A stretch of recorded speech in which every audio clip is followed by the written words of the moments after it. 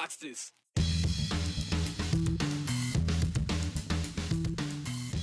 Only 5 days until the 2022 May primary, and Idaho election offices are getting all the equipment and all the processes ready. So we ran down to the clerk's office to make sure that the equipment is running correctly and accurately. A last-minute lawsuit over poll watchers during early voting. But is it a moot point with only 1 day left in early voting? Despite an increase in funding from the Idaho legislature, Idaho is once again at the bottom of the class when it comes to funding for both students and teachers.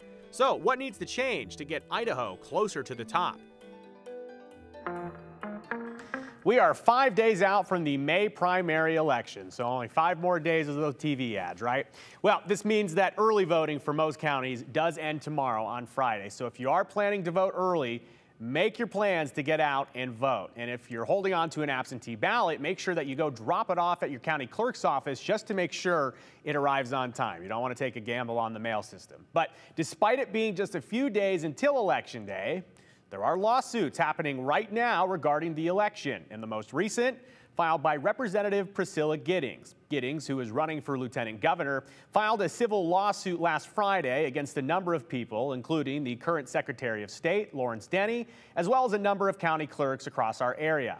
It does include the clerk in Ada, Boise, Bannock, Canyon, and Twin Falls. So the reason for all of this, let's head to the documents. According to the lawsuit, they're saying, quote, to permit poll challengers and poll watchers to engage in certain activities during the already underway absentee and early voting phase of the primary election. Giddings is saying that the elected officials in the Secretary of State's office are not allowing them to do things the way they'd like to. Now, currently, under Idaho code, each party can pick one person to be a poll watcher on Election Day and during a partisan election. Now, those people are allowed to be at the polls to watch poll workers count and receive votes.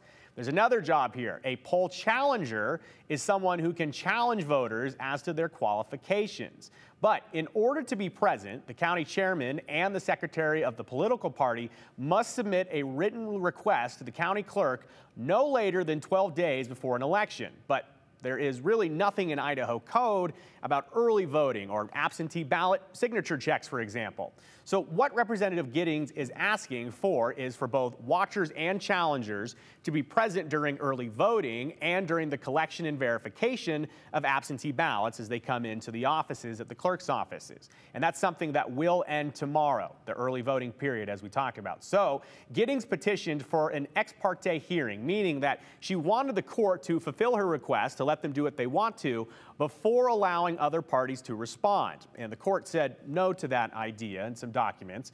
The attorneys for the respondents, including Mr. Denny and the county clerks, well, they tell us this. They say Representative Giddings did not tell them about the lawsuit and that this could have been done in a much different way through a temporary restraining order or a preliminary injunction. So it goes on, and the judge agreed, sort of. Judge Jason Scott says that the court is, quote unquote, unpersuaded that there is any substantial evidence to proceed without allowing the respondents to, well, respond. So a hearing was set for 4 o'clock today, saying that candidate Giddings should be prepared to further explain her position on the issues during the hearing. So that hearing, it started about an hour ago, and I'll tell you this, at last check, it is still going on with both the collection of people inside the courtroom. You can see here with Representative Giddings sitting closest to us, and that's her lawyer right there. On the far side of the room, you have representatives for the county clerks we mentioned, as well as a representative for the Secretary of State. Both sides are kind of getting their pieces out there right now. You can see the judge, he's in there listening. He's really driving home to the Giddings defense. He's asking, what exactly would you like me to do about this situation? At last check, the defense for the Secretary of State and the county clerks were saying that they were taking a real quick look at everything. And I am just hearing from my producer, Danny, that in the last few minutes, the judge in this case has actually dismissed the whole thing. So long story short, everything we just told you about, you can throw it away because the case has been dismissed. But it does bring up an important question that county clerks were going to have to likely address at the state legislature. Will they create a system for, I guess, poll watchers to go in and look at absentee ballots as they're being verified on the signature? Because when you send your absentee ballot back through the mail, there's a signature that goes on it, and that signature is eventually checked at the county clerk's office. We're going to get more into this as the whole situation unfolds, but the lawsuit that Giddings did file just dismissed moments ago, breaking here at 5 o'clock. All right, so we are 5 days out from the primary election, and county clerks across the state, they're getting ready for the big day. Oh, we know it. For example, though, today in Ada County, the Ada County elections team hosted a public transparency event. It's called the Logic and Accuracy Test, and it's held before every single election. The premise here is to test the election and tabulation machines to make sure that they're running accurately before the election. Now, to learn more about the concept and how it all works, we sat down with Ada County Chief Deputy Clerk Trent Triple. For a handful of days out from the election, what are you guys working on here today before the election? Today is one of our most important steps in preparation for the election. It's called the Logic and Accuracy Test. And what we're doing is we're testing all of our equipment to make sure that it's accurate and that the software that is running it is doing the correct logic and tallying the votes properly.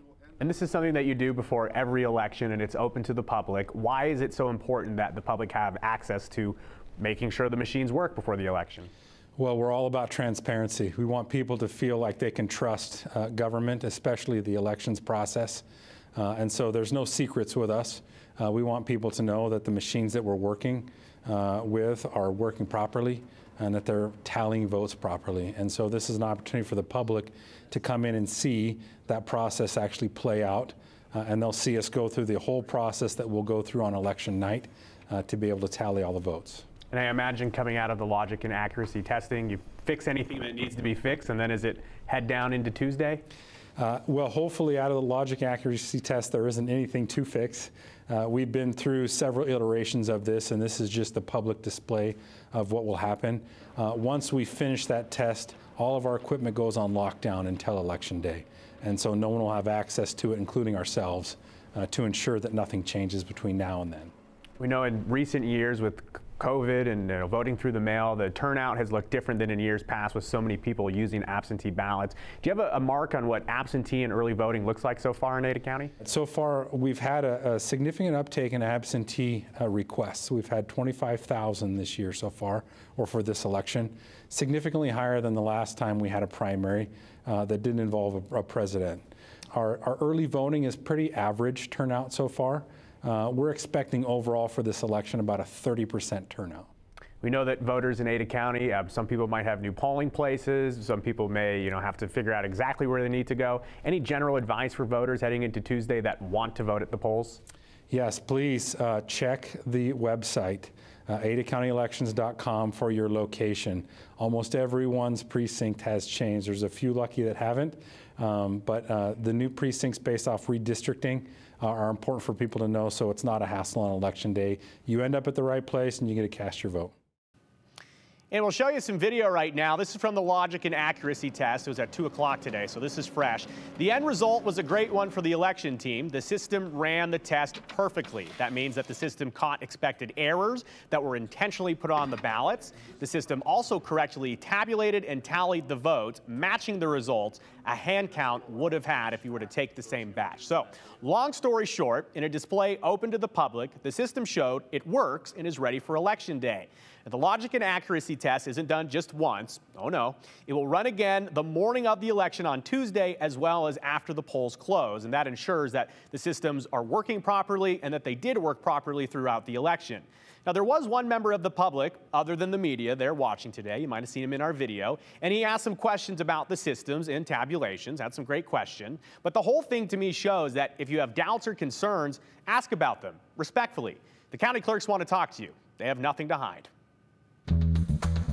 Changing topics. Yesterday, we told you about the Nampa School Board voting to ban 22 books from its library shelves. And after what happened during the legislative session, with some lawmakers wanting to ban some books from libraries, we wanted to know if other school districts have banned books from their shelves. So we reached out to a few school districts in our area through public records requests to see if any parents had challenged any books during the school year outside of Nampa. Now today, we did hear back from West Ada. And they have a different process than NAMPA when it comes to removing books. Here's what we can tell you.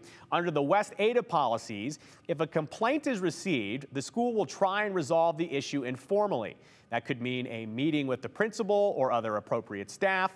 If an agreement can't be reached, then that complaint will go to the Standing Instructional Resources Committee within 30 days. Now, that committee then evaluates the book, then makes a recommendation. Should it stay? Should it go? If no agreement is reached, then a formal challenge can be filed, and that will go to the Formal Reconsideration Committee. As it turns out, they have gotten a few challenges recently, and they actually have removed 2 different books from West Ada. Those books are Genderqueer and the book called This Book is Gay. So what do those books entail? Well, Genderqueer is a graphic novel, memoir, about what it's like to be non-binary and asexual.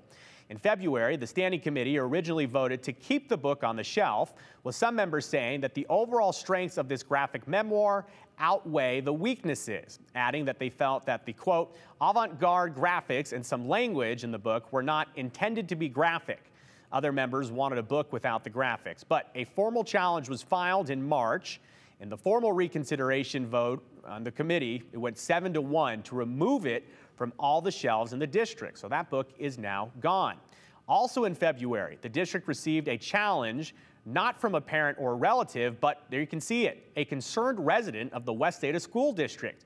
And it was regarding a book in the Centennial High School library called This Book is Gay, which is about what it's like to grow up as a gay person. Now, the challenger said that they had read the book in its entirety, but that they were challenging it because of a, quote, concern about what I'm hearing about other public elementary and secondary schools. The Standing Committee originally voted to keep the book on the shelf, but a formal challenge was filed, so the Formal Reconsideration Committee reviewed it, and in a 5-4 vote, they decided that the book did not align with the West Ada educational criteria. The district says that 2 other books have been challenged this year, one called If I Stay, but that challenge was upheld. The other book, a book called Who Was Harriet Tubman, but not for the reason you may think. According to public records, the district is using a 2002 version of the book, and they're hoping for a more up-to-date version to make sure that they have the most accurate information. What serves as a reminder that challenges to books aren't always meant to be a negative or super controversial thing. Now, by the way, we're still waiting to hear back from other school districts in the Treasure Valley, as well as the Nampa School District. If any of you are watching here at 5 o'clock, we'd love to talk to you. For now, though, viewers, we'll keep you updated, and we'll see what we hear. The state of Idaho is at the bottom of the class in spending. Again. So, what's it going to take to get us near the top of the class? See that number on your screen? Yeah, that one right there. Use it to join the 208 conversation. You can text us or call us. Leave us a voicemail at this number if you want. 208-321-5614. Don't forget to include your name in the hashtag #the208 before hitting send, and make sure you send with caution. We may share your message on air live at the end of the show.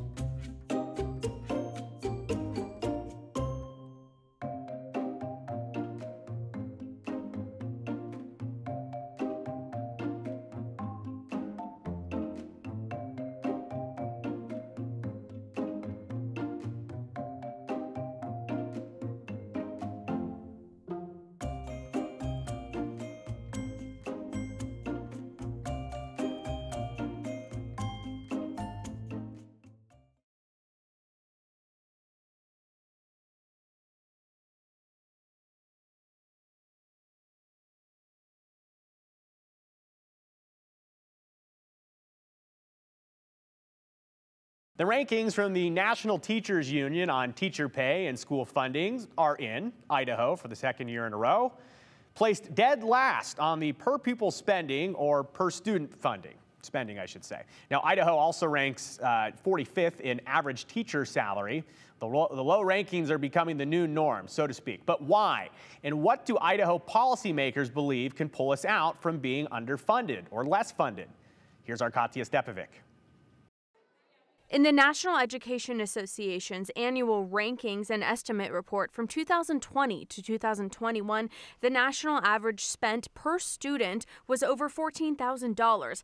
Idaho's spending per student was $8,376, which brought the state to dead last, number 51. There has been a long-standing neglect, honestly, of public education in Idaho. Unfortunately for some policymakers, the ranking doesn't come as a surprise. We've been there for a while, and we're going to have to really have a long, hard conversation on how we improve that. The average salary for public school teachers across the country was $65,000. Idaho's average teacher salary was around $51,000, coming in at number 45 in the country. Unfortunately, we were one of 3 states where they declined our salaries when you put inflation on there. And then you're saying you want professional teachers. Well, there's a two-edged sword. One of the most important measures for student success is having an experienced, well-supported educator in the classroom. Mike Journey, spokesperson for the Idaho Education Association, says the findings of the below-average salaries come at a time where over half of Idaho teachers are considering leaving the industry. We are still way behind, and we still have a long way to go in order to bring Idaho on par with other states, especially the surrounding states, where our educators can go to work for much more money, for better benefits. Representative Sally Toon on the Senate Education Committee says it starts by updating Idaho's funding formula. According to Toon, the state divvies out a set amount of funding to school districts, and if it's not enough, local school districts have to run supplemental levies to make up the difference in the funding, which she believes can be problematic.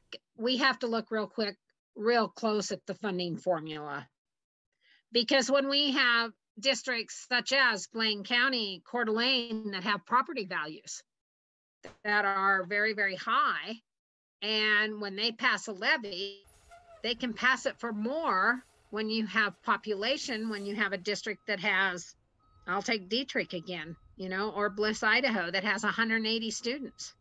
You don't have the ability to collect that tax. I would like to see the funding formula be readjusted to account for our student numbers. Truly, let's talk about a small school district, whether we have 10 kids in that classroom or 30 kids, it's going to cost the same. Chairman of the House Education Committee, Lance Clow, says that won't be enough. Changing the funding formula by itself doesn't solve a problem. It's more money into the formula that solves the problem. And he says more money is coming. We are on a glide path to make dramatic changes to teachers' salaries, and you can find that in the Idaho Code, which I shared with you. So you can see that over the next few years, there's going to be dramatic increases in the appropriations from the state. The recent rankings don't reflect the 12.5% increase in K-12 funding that was approved in Idaho's most recent legislative session. I think it's hard to move the needle when you know that other states, especially towards the bottom, are investing more and more every year also. But the ranking report didn't move Idaho down in every category. Idaho ranked 29 when it comes to salaries for starting teachers, with an average of $39,842, slightly below the national average. And some are encouraged that additional state funding in years to come will only increase the good work coming out of Idaho schools. Our members are very appreciative to policymakers for what happened this past legislative session. It will change some of those numbers, a few slots, because every time you go up 1 or 2, the morale and the nice side of our public education system, we have to, ring the bell on, because those are wins. Now, the State Board of Education is taking approach looking ahead. They did send me a statement. I'll read it to you. It says, in part, the State Board is focused right now on how we best leverage the 12.5% increase in state funding for education provided by the legislature and the governor early this year. That's that 12.5% you heard. Now, it may be the biggest single-year investment in the state education funding in the history of our state, and we believe it will make a big difference for students, teachers, and our public education system as a whole. So now we'll just have to see if that 12.5 increase gets Idaho up on all these rankings. Well, it's really interesting, too, because you have two sides of this argument. Some people say you need to throw more money at this. We need to invest more. Others say we don't need more money. We just need to utilize the money we already have better. And we're just going to have to see what practice works out. Yeah. It sounds like more funding is not a bad thing at this point. No, well, I'll tell you, the educators we talk to will never say no to extra money if it'll help, invest in their classrooms. Well, Katya, I know we'll stay on top of this, especially into the legislature. For now, though, we will step aside. The 208 continues right after this.